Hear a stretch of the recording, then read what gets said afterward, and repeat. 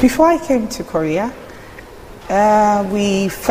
everything we do, we needed to be paid for.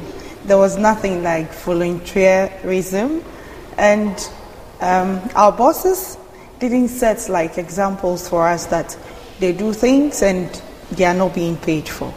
But when I came here, professors' dedication, they call us, they find out what we think, how we are feeling. But back then, no. In Ghana, a professor is a professor, a student is a student. There is nothing like a relationship between a professor and a student apart from teaching. But here in PSPS, things are so different. And now I can say that I don't need so much money before I can start. I now know change starts with me.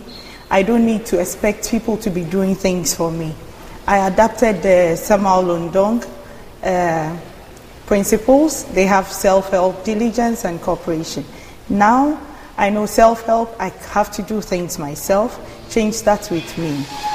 Diligence, the little resource I have, I can make use of it for the betterment of us all. Then cooperation, I need to work with people. I don't need to just focus on myself to better myself, but for my community at large. So in future, when I finish PSPS and I go back, I hope that I will be a seminar leader.